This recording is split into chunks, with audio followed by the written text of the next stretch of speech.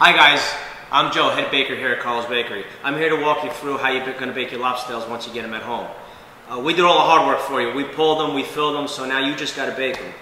So you're going to receive a box. Inside the box is going to be a cooler. So you take your lid off your cooler, and everything in this cooler should be frozen. So you're going to take out your tails.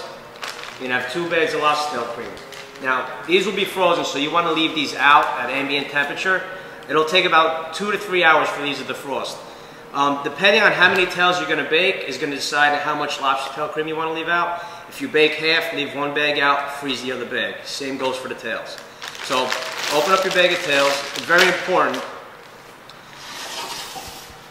A pan this size that'll fit in most residential ovens will fit 6 lobster tails. So you might want to do 2 pans this size with I suggest parchment paper because there will be some shortening that bakes off of the lobster tails, so you don't want to burn the bottom.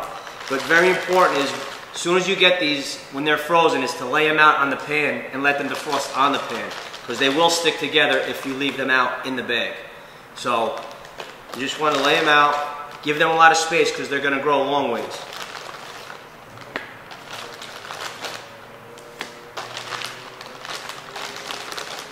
So like I said, if you're not going to bake them all, wrap up the bag, put everything back in the freezer, except for what you're going to use. So they should look similar to this. Now we're going to let these defrost. These should take up near an hour to defrost at ambient temperature. If you planned on baking these later in the evening, you could take these out in the morning, set them up on the pan, put them in the refrigerator. Take them out for about 20 minutes, let them get to ambient temperature, put them in the oven. So we're going to walk these over to the oven and we're going to show you how to bake. Alright guys, so now we're ready to bake our tails, ready to put them in the oven. Now, we have 2 types of ovens here at the bakery, how we bake lobster tails. We have convection and something that's a little bit more conventional, like the oven you might have at home.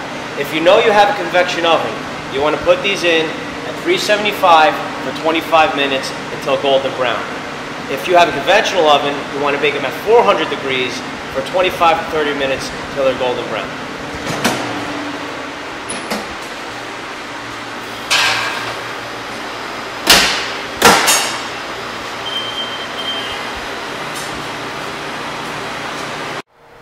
Alright guys, so now our tails are out of the oven. So what you're looking for, the tails are going to basically explode. They're going to get rounder and they're going to get quite a bit longer from when you originally get them. So that's a good thing. You're looking for a uniform golden brown. The bottom, not too dark. That's why I suggest you use the parchment paper. If you bake directly on a pan, you're going to get the size and you're going to get the golden brown on top, but the bottom will be a little bit darker and eventually is going to get a little bit harder as they cool. So once they're out of the oven, the very important part is to make sure you let them cool. Now you can let them cool on the pan. We usually, here at the bakery, we take them off and put them onto cooling pans because we're going to fill this with a cream that is basically whipped cream based, and it will spoil your cream, make your cream soft. So they need to be nice and cool. If you're going to have these at an event, at a party or something, you want to have these at least baked a good hour before you're ready to serve them. Okay guys, now we're ready to fill our lobster tails. Very important. You need to kind of keep an eye on your lobster tail cream. Again, if you know you're going to use these in the evening and you want to start the process in the morning, take your lobster tail cream out, put it in the refrigerator. Don't leave it out. If you're going to be home and you're going to be cooking and you're going to be around, you can leave it out 2 or 3 hours, it'll be ready. What I like to do is when the cream starts to get to ambient temperature, squeeze the bag, work it around, make sure there's no ice in there. You can work that liquid, whatever liquid may come out from the freezing process will work back into the cream. But do it before you cut the hole to fill your lobster tails. It's very important. So this way you don't have cream all over the kitchen. All right, then your wife yells at you or your mother. So now we're ready to fill our tails. Now the first thing we have to do is make the hole. So just take a wooden spoon, you can use scissors, you can use anything with a little bit of an end to it, and just poke through the initial layer. Because basically what we did here is we wrapped dough around cream puffs, and we have a big empty cavity in there now. It's going to fill our lobster tail cream. So nice and easy, so you don't ruin it. Just a little hole. Not so much in the front because your lobster tail cream will run out. So you want to be a little bit on the top. Nice and easy so you don't ruin the lobster tail. All right. So now we got our bag. We can feel that our cream is ready to use. Now we're going to take a pair of scissors, and we're going to cut a small hole. Now, the reason why I like to keep the hole small is because then I can get the cream all the way into the lobster tail. So, a nice small hole, and then you can always cut it bigger if you need it.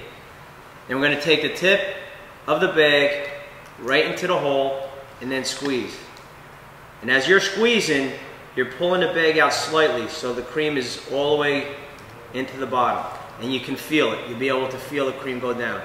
And then you'll see the cream up top there. Okay? So again, all the way down, pull out very slightly as you fill the lobster tail.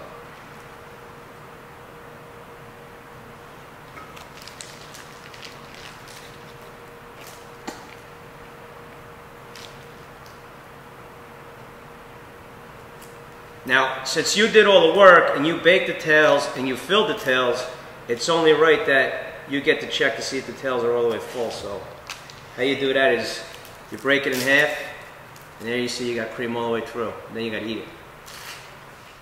All right, guys, now that we have all 12 lobster tails filled, presentation is everything.